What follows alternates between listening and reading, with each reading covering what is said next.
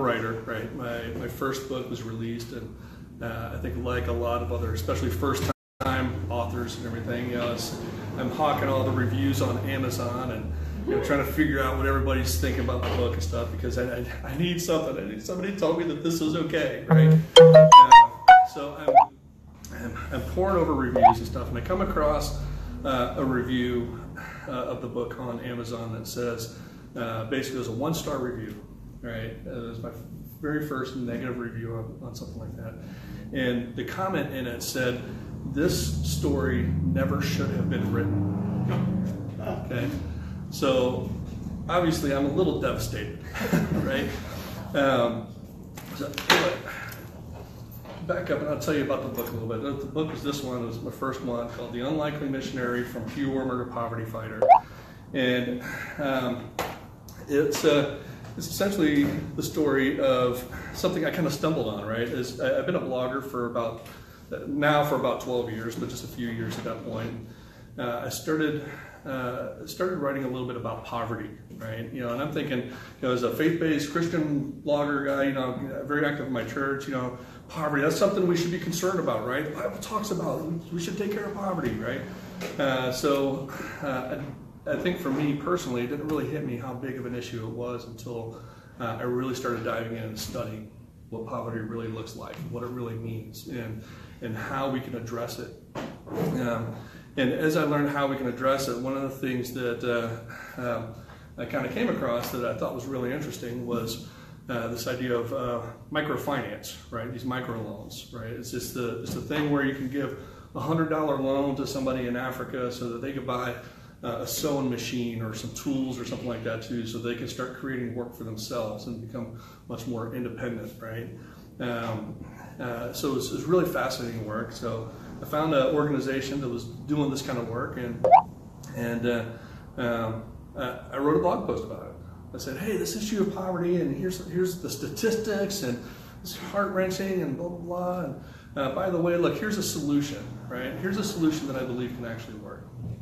So I wrote a blog post about it too, and included a little bit about this one organization that was doing this work. And so I thought, it's like, let me just shoot them an email and let them know I wrote a blog post about it, right? So that started a relationship that they started sharing more stories with me. We ran a whole series of the children of microfinance, because we think that, the single mom who gets a small loan so she can buy a sewing machine, so she can be a seamstress, tailor, she's the only one that benefits. But they started sharing these stories about the children and how it impacts their lives, right? They're not the ones getting the work, but they definitely see the benefit of having a mom who can work, right? And talking about how their lives are changed because they get to have meat and bread, And so anyways, I really kind of got into the work of this organization, and they asked me to go on a trip, right? So we went on a trip to Kenya and Uganda for about 2 weeks, and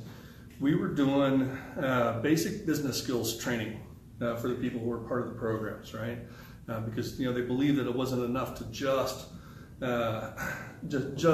make sure the loans are available and stuff. And they were doing some creative things too, so it wasn't necessarily even always them borrowing money. It was people maybe saving their money in a pool and loaning it to each other and things like that.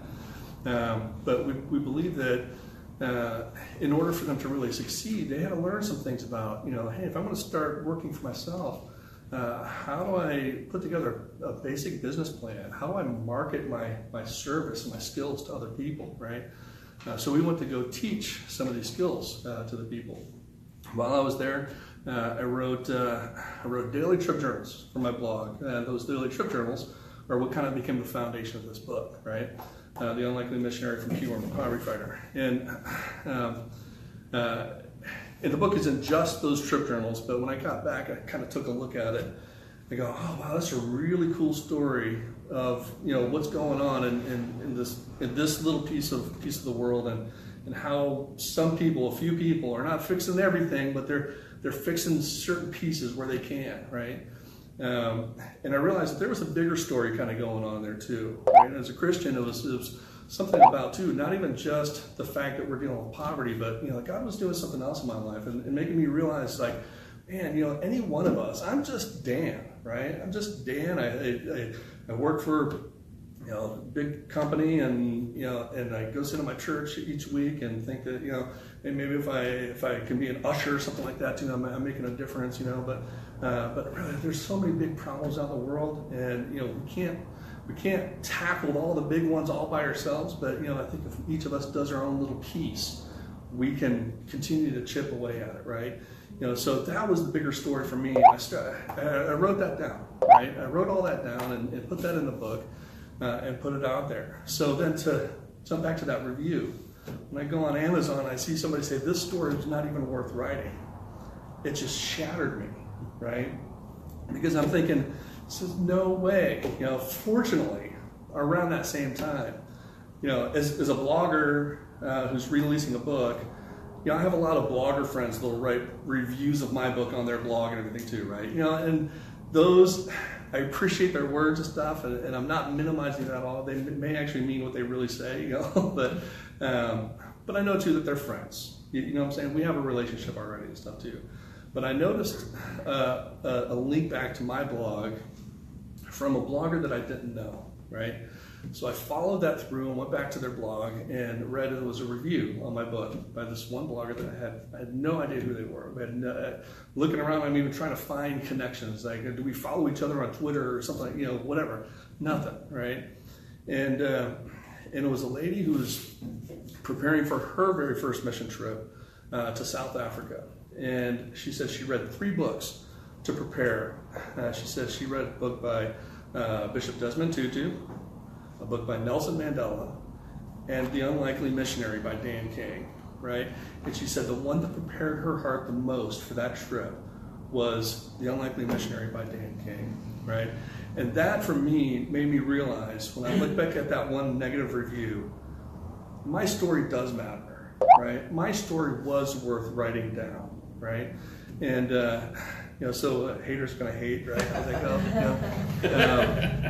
It doesn't really matter, because I know that it does make a difference. I even got an email recently too, released the book, gosh, about 6 years ago or so, I think. And just in the last couple of months, I got an email from a single mom who said the book stirred her in a way to make her realize, her thing isn't necessarily going out on global missions somewhere and fighting poverty and stuff, but working with a local, the shelter for pregnant women from abused relationships and stuff. And I'm thinking, it's like, oh my gosh, that book stirred her, to a single mom who's probably already got a lot of her own stuff to deal with and everything, to go do something like that and make a difference in her community. I think about how she's able to connect with some of the women that she helps to go serve and everything. And it was my story that kind of helped spur that a little bit. I think that's one of the first things I want to point out is that our stories matter, right? Every one of our stories matters. It can make an impact, and it has the power to drive change. Okay, in mine, it was that piece of it had to do with moving people to be more involved in their communities and make a positive difference and stuff like that too. But really, stories at their core have the power to really drive change, right?